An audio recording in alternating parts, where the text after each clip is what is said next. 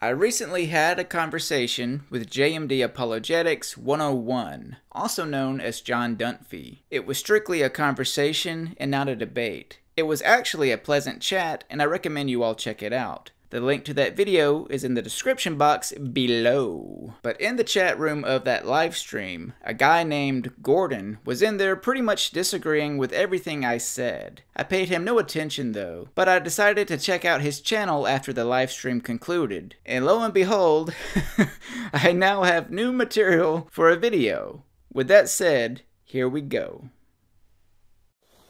People got a really bad habit of putting themselves against God. One of those people put themselves up against a 30-foot drop. See how that works out for them. God's the God of 30-foot drops. You set yourself up and you criticize his judgments, you criticize his actions, you criticize his virtues, you criticize everything about him. And you do it so brazen. So obviously, this guy, Gordon, doesn't like it when an atheist like myself criticizes God's actions or his virtues in the Bible. And well, that's definitely true of me. You got me there. Here's a list of things I criticize God for. Commanding women to marry their rapist. Sending delusions so people will believe lies. Killing 99% of his creation. Giving us free will and then punishing us for practicing it.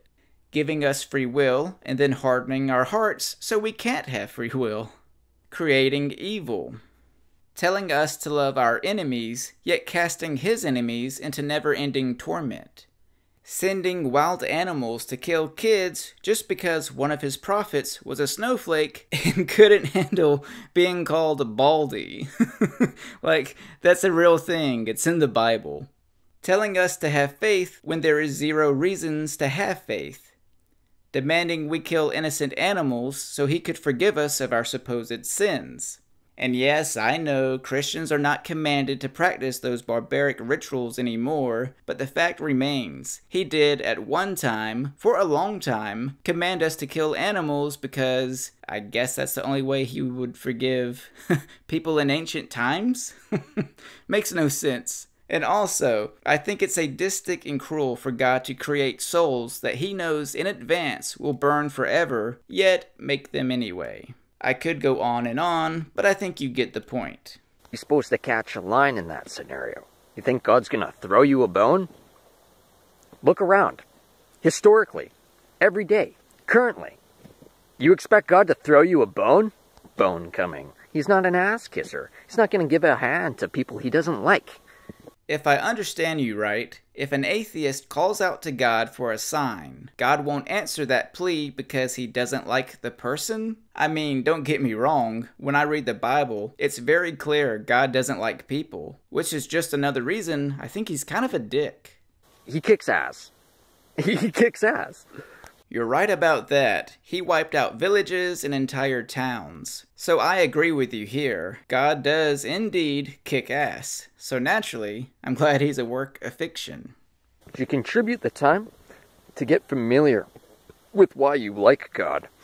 Because you spend so much time getting familiar with why you don't like him. And he spites you for that.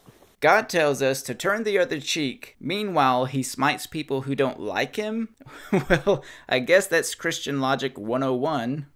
People like that they, oh, but I only shit in the water and sponsor mammon and I'm lazy and I disrespect God's law and I dissuade people from following it and I promote bullshit. But you know what? It's actually significantly more than that. Like we've said before, God is constantly enduring the flames of hell. And he doesn't give a shit if you do. Because he doesn't like you. Because you give him no reason to. The fact that you exist isn't particularly a good reason to like you. Except for the fact that the reason why he sends you to hell is because he still wants you to exist. So God sends people to hell to endure everlasting agony because he still wants them to exist? Come on now, you have to admit, that makes him worse than anyone in history. In Hitler's case, he was a genocidal maniac. He commanded his people to kill and torture many other people. But God? He kills people and then makes them suffer for eternity. Based on that alone, God is actually worse than Hitler. And thank God that God doesn't exist. First of all, it's about time that you submit And second of all, if you didn't exist, you could never come to heaven. But it doesn't matter if you spend billions of eternities burning in hell. You still got a chance. Wait a second, I'm confused. Are you saying that people burning in hell still have a chance to go to heaven? Is that what you're saying? Doesn't that go against what the Bible actually teaches? Gordon, listen, if you see this video, please clarify, because in the words of Q from Impractical Jokers, "'Tis confusion!" God's not your friend if you're not his. God would be a terrible friend because, as we see in the Bible, he demands us to kiss his ass all the time, or else he'll destroy us at best or send us to the lake of fire at worst. I don't know about you, but that's a friendship I can live without. So pull your head from your ass, because you think God can take your discrimination. Everyone else can just be reborn. They can go to hell too. Fuck them. And they can come back. Well, guess what? The planet can't take it. The planet's dying, and God has no intent on recreating it. Okay, I'm not really sure what your last point was, but as far as the planet being destroyed goes, there are Christians who read the Bible and say the world will be destroyed. Then there are Christians who read the Bible and say that the world will be renewed, as in not really destroyed, but cleansed. As per usual, the Bible is a buffet of many different doctrines and multiple choice, so you can pick and choose whatever doctrine floats your boat. I guess the all-knowing, all-powerful wizard, God, couldn't make it clear enough for his followers to understand. Anyway, listen dude, you sound bitter. Maybe take some time to meditate or something. And even though my viewers are smart enough to know this, I feel like I better say it anyway.